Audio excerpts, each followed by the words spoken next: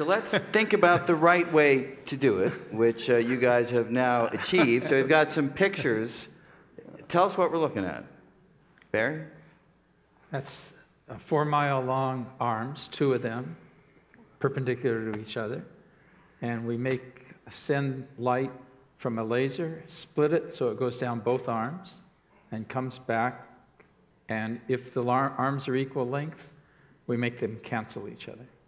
The light cancels against itself. And that's how to think about that? Can you give us a way of thinking about it? The light comes in a waveform, and as it goes down one arm and comes back, and goes down the other arm and comes back, we reverse one compared to the other so that there's a black. So like a peak and a trough are kind of crossing each other, cancels out. And it's black.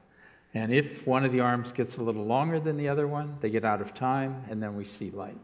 And that's the simplest picture.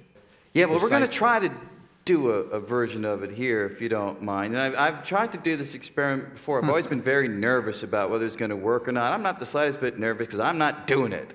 One of you experts is going to do it. Can you bring out this interferometer, if you will, from behind the stage?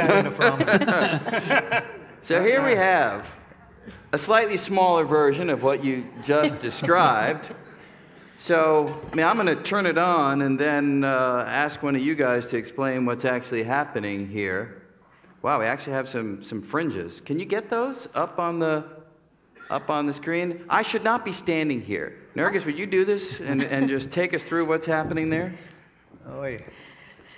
Okay, so it's an interferometer, and what we have here is a laser. It's actually a laser very much. Can you bring the lights down a little bit over here? Like a laser pointer. And we have a mirror here that's a special mirror that takes half the light and lets it go through it, and the other half of the light gets reflected from the mirror. Oh, you know, in the old days when people smoked, you would just like light up a cigarette and make this all happen. But much more PC now. Yeah, this is bug spray, by the way. No.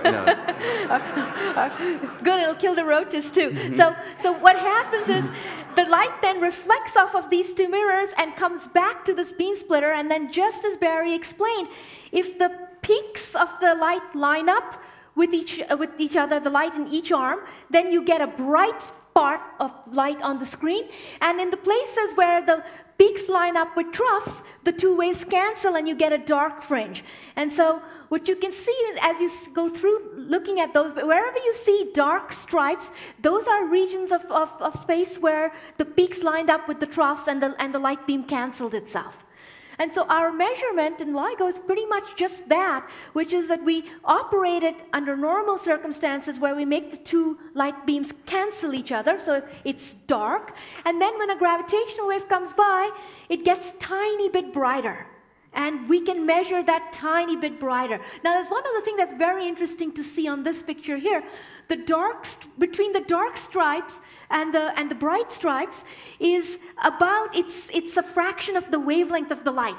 And so right here on this screen, you're seeing separations that are of order a fraction of a micron, so about 10 to the minus 6 meters. I'm trying to convert that into units that we understand. The spacing is a fraction of a hair of mine. So you can see right here on a screen with a simple apparatus like this, and more or less with our eyes, in going between bright and dark, we are seeing differences of about, a fraction of my hair between these 2 arms. Now, if you just hold still for 1 second, can we make this as stable as we can? So everybody, please just hold your breath. Don't move.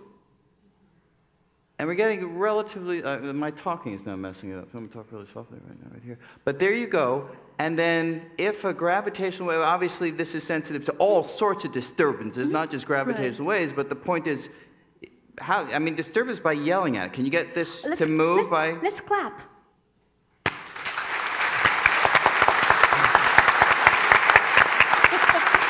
Thank you all very much for coming. It's been a very enjoyable day. Thank you very much. No, but there you go. So, and what you guys need to do, presumably, is to isolate your 4-kilometer-long version so that when people clap or a tree falls or someone revs a motorcycle engine, it doesn't shake like this. Exactly. So the only way that it will shake is if a gravitational wave rolls by. Exactly. And presumably that is the challenge. So thank you for this little demo here.